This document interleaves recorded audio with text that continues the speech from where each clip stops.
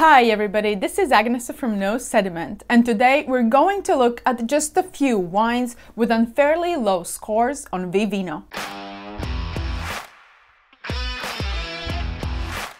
I was recently organizing my wine fridge, and since it turned out that keeping the record of my wines in a notebook was not very efficient, I decided to add all my loose bottles in the VIVINO wine app. I'll be honest, VIVINO has never been my favorite wine app, and it's not their fault. If you want to jump directly to the wines, just skip this chapter. But otherwise, let's talk about a few things that bother me about it. Firstly, VIVINO often can provide confusing information on wine prices. On many instances, wine's average price is calculated based on the information provided by the app's users. But we don't know where the specific wine was really purchased by each user. At a high-end restaurant, bar, wine shop, discounter, or at the winery. Depending on this, the final price paid can vary greatly. Therefore, it might not be the best reference point to check out the price of your wine. Another thing that drives me crazy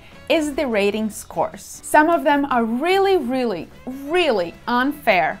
Both the high scores and the low scores. Of course, there are some specific wine styles that majority of people simply will not like, such as highly tannic wines or wines with high piercing acidity. But that does not mean that the wine is bad. Another thing, and that is only my opinion, what if the wine was corked or otherwise spoiled? And whoever scored that wine didn't know it. It's not like wines on VIVINO are only rated by masters of wine or masters of sommelier. And to be honest, sometimes spoiled wine is quite easy to miss. So you end up giving wine a bad score, but it was actually only a bad bottle and a subject to exchange. Again, there's nothing bad about the VIVINO wine app, and I recently decided to use it more often because I like the option to create my own wine cellar, since it is hard for me to keep the track of the bottles, especially the loose ones. But today I want to highlight some of the wines I found that have undeservingly low scores on VIVINO, and maybe try to understand why. All of these wines were found in my wine fridge, and none of them were bought specifically for this video. 2008 Sediment Chablis Grand Cru Haut-Bages with score 3.8. My guess would be that we like to hate large producers, and Sediment certainly is one. Yet not that long ago I tasted this specific wine in blind, and I was so impressed with the quality that I immediately purchased directly from the importer last few bottles left. It was rich, open and inviting. I would not store this wine for long though. And the average price here, it says 31 euros and 70 cents, but it is probably higher than that. However, for a matured Chablis Grand Cru, that is a bargain, and I would be very pleased to have this wine for that price. Let's read a comment from a user who scored it 3.5. Probably good wine, but it wasn't right for the foie gras. You don't score wine that low if it's not right for the dish you selected. It's not wine's fault. Undeserved and cold. But maybe it's the age thing, because other wines from this winery are scored 4.0 or higher. 2012 vintage Chateau Haut-Bages Libéral with score 3.9. This chateau is part of the famous 1855 Bordeaux classification and is ranked as the 5th growth. And funny enough, it is neighboring probably one of the most famous Pauillac estates, Chateau Latour. So some might argue that there is a great potential, yet it might not be used to its fullest. This score might be due to the vintage, which is sometimes characterized by higher acidity levels, stalkier tannins, and not as much ripeness as expected from a classic year.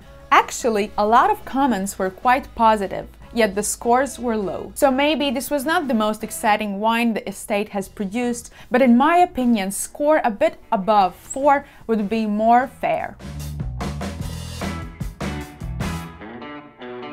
2016 vintage Mount Pleasant Elizabeth Semillon from Hunter Valley, Australia with score 3.5. I think I know exactly why this wine is scored so low, and definitely undeserved. It is because of the style. and especially so if the wine is opened young. Hunter Wally Semillon is a quite unique wine style, which in the youth can sometimes be even described as austere, with high acidity and oftentimes neutral nose, which is not the most commercially friendly descriptor of the wine. However, despite the low alcohol levels, this one has 10%, it has enormous aging potential. And after years, these wines become amazingly expressive, on the nose showing smoky, toasty elements, intervened with preserved limes and white blossom. One review actually said, "Not much on the nose, lemon, lime, grapefruit, lime zest, dry, high acid and light body, a bit simple on the palate." Sounds exactly right if you opened it too soon, yet it has will and power to carry on for ages.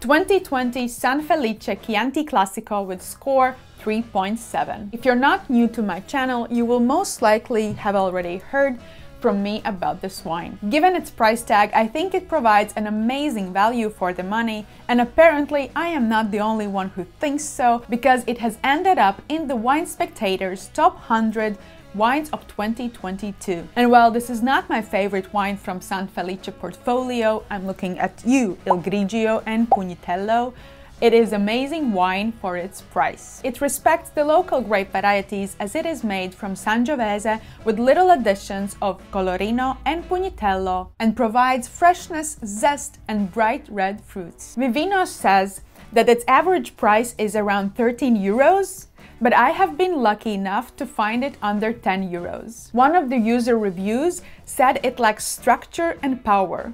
I disagree in a way, because not all wines need power and extraction to be good.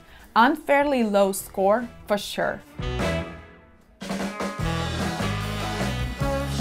2015 Dehesa La Granja with score 3.7. This puzzles me, because I participate in the Latvian Wine Awards blind tasting with international and local wine professionals as judges. And this wine has always performed so well. If I'm not mistaken, it has even received gold medals in some years. Therefore, for me, it makes no sense that its score on VIVINO is below 4, especially given its price tag. This wine comes from a very well-respected winemaker, Familia Fernandez Rivera, with a especially well-established name in Ribera del Duero, Tinta Pesquera. It is 100% Tempranillo, and even though one comment said that they were expecting more power, I think it has enough richness, yet it is very elegant and pleasant. These are some of the wines I noted that are way underrated in VIVINO. Which wines do you think are overrated or way underrated in this app? Have you liked wine so much only to open this app and see it has a low score? And maybe that has ruined your opinion on this wine? Let me know in the comments. I have been talking about the quality of these wines, and maybe you want to know what makes a good wine. So I have a video about it here.